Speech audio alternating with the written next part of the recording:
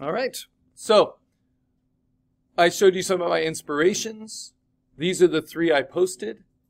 And now I've posted into Proving Ground number 2, which you'll find under assignments. It's all part of this unit, which I think is unit 9, I want to say. It's on our course outline. So you'll find it under assignments this way. Scrolling down, you'll see that assignment 4 is our vector logo, but part of it is Proving Ground number 2. And so first, before we work on our logo, we have to draw our thumbnail sketches and post them here. This is a Proving Ground. It's worth 1.5 points if you meet the rubric. And then we also have a link to the slides that I've been showing you about vectors versus rasters, which is your question of the day, about professional examples of different logos and these 3 approaches. And then I just added this slide, which shows what you take the refined sketch and then you turn it into the finished logo. And the finished logo is going to look a lot like your refined sketch, but just be a whole lot cleaner because it will be a vector. And then we can add a color version to our vector. So when you're reviewing other people's work and commenting on it as part of your Proving Ground, I want you to look at their sketches, like for instance, looking at these sketches and say which one's going to make the strongest, clear, versatile, and engaging black shape logo. That's what we're going for. So it might be a really intricate, beautiful drawing, something like this, but that does not translate well into a logo, right? Because it's not scalable. And we'll be learning how to use vectors for line art in our next assignment. So think this, not this. So to finish off the Proving Ground, which is our next step today, which we want to get done so we can start moving towards a refined sketch, we post our Proving Ground, and then we have to wait for other people to post so that we can respond to theirs. So we've got some nice examples here, and they're all labeled, symmetrical, dynamic, play of positive and negative space. And we start to have some replies. So you just hit reply underneath and comment on at least one other student, making a clear indication for which one you prefer. And once you've done that, you've met both of the rubric criteria. Sorry for all the scrolling. For your Proving Ground, right? So make sure you post 3 or more thumbnails that show all 3 approaches to get that full point.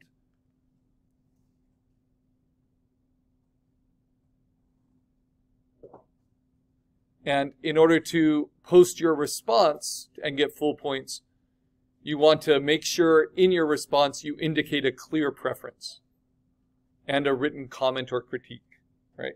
So not just say, I like this one, but also give a reason for why.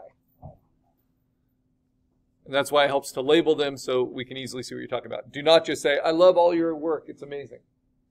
That's great, but that won't give you full credit, and it's not as helpful to your fellow student. They want to know which approach is working for their audience. Because not only are you students at NLC, you also represent the student body of NLC, who eventually will be who these symbols are for in our Veterans Center.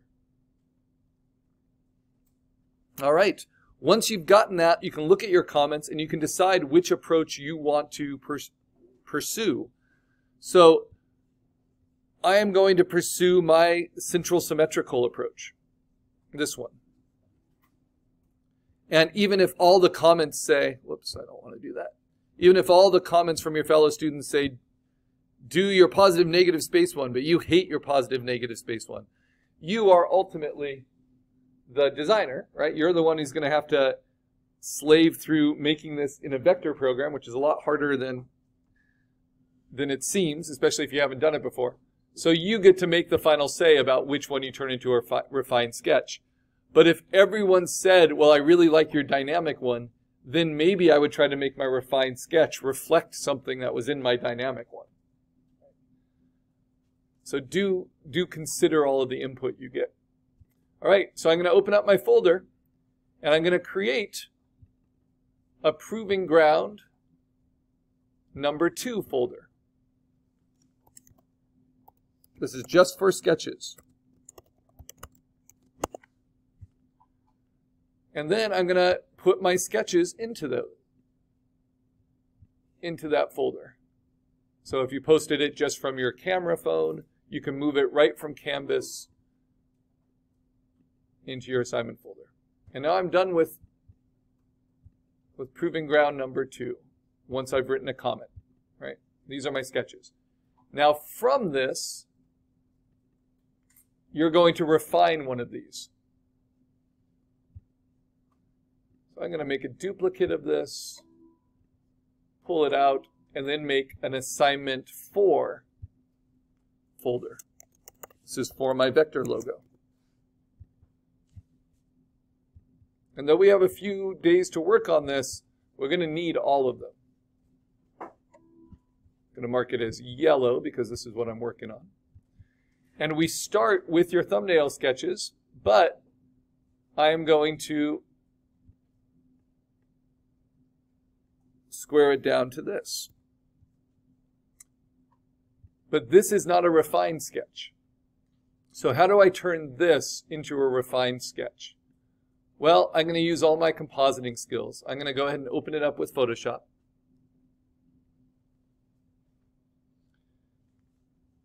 And what does this process look like? It is this process, right? Going from this to this. Understanding how to turn it into black shapes. So one way I can do it in Photoshop is I can create a new layer right on top of my sketch. And I can just simply use the brush and start filling in those shapes. This is kind of like that blue line test, which I'll do with non-photo blue pencil on photocopies if I'm doing it traditionally. And because this is central symmetrical, I'm going to show you a nice little trick in the refined sketching. So I'm using my tablet and a pressure-sensitive brush that's hard-edged. And I'm just coloring in the black shapes. But because it's central symmetrical,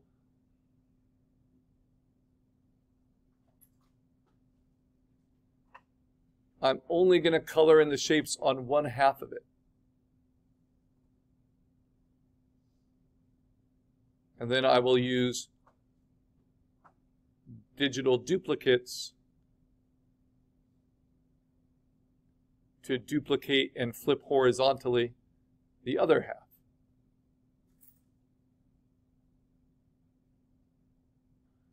This is not designing a vector, but this is giving you your sketch, your refined sketch for your vector.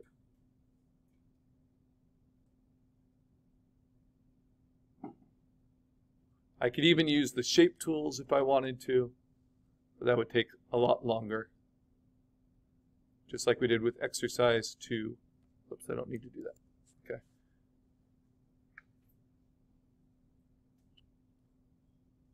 And it's not like your refined sketch needs to be really clean, but what it needs to be is a clear plan for what you're going to do with your vector cutouts. So I'm just going to, because I'm doing central symmetrical and I want it to match side to side, all these elements which match side to side, everything here so far,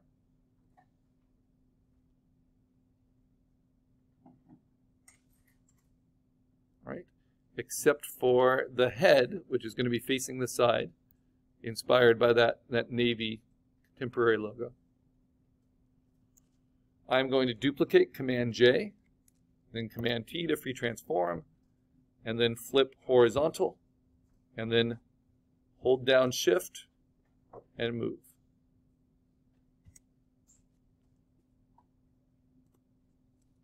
And now I can take that head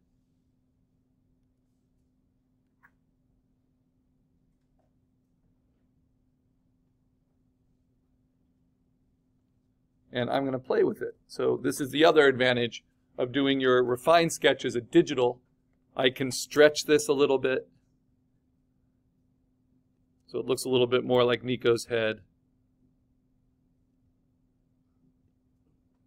I can taper it, maybe distort it.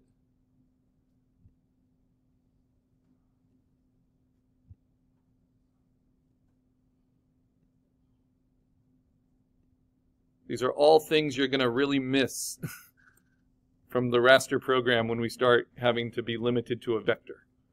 I can warp it just to get the best plan we can. All right. And then if I want a perfect circle for the eye, if I want an eye, I can use the circular marquee tool, hold down Shift, and place that circle. And then just delete it. You know, a nice exact cutout. Right. Now, what am I missing? I'm missing the little peace laurel. Because I have a pacifist background for my personality. So though I'm very appreciative of veterans' service, I have a lot of service members in my family, I am honoring the efforts to keep peace, especially once they are out of the military service and are private citizens again and veterans. And veterans do a lot in our community for like disaster relief, using the skills they learned in military service towards the public good. Those are the kind of things that our Veterans Center will support, along with the continuing education of veterans.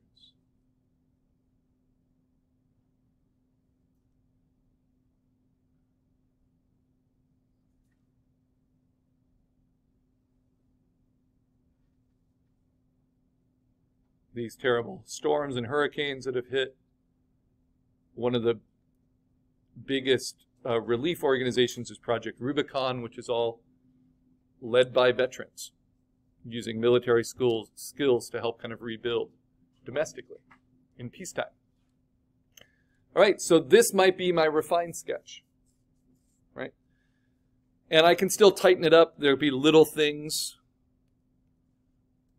but a lot of that would get tightened up as a vector too. So I might trim this. Oops, be in the right layer. There we go. But I want your refined sketch to really indicate the black shapes. And you can do this by hand as well and just take a photo of it. But this sketch is what we're then going to bring into Adobe Illustrator to start tracing our vectors. And I could composite it as well. I could go from my references, but I'm going to show you why I don't think that's the best option for me. The reason we did compositing first is because you can always use these skills to help with your ideas. So I'm going to increase my canvas size, make this a lot taller.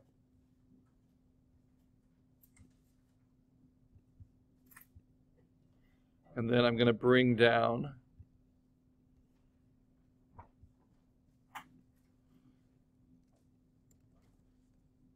the official symbol from the Navy.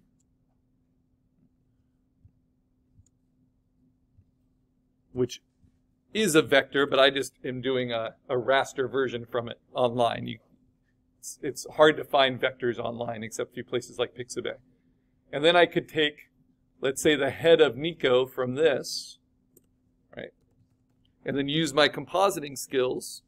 I know many of you like to use Canva and other kind of template-based layout programs, which already have a lot of symbols built into them, kind of like the vector shape tools in Photopea. But when you're using pre-designed assets, sometimes they can really limit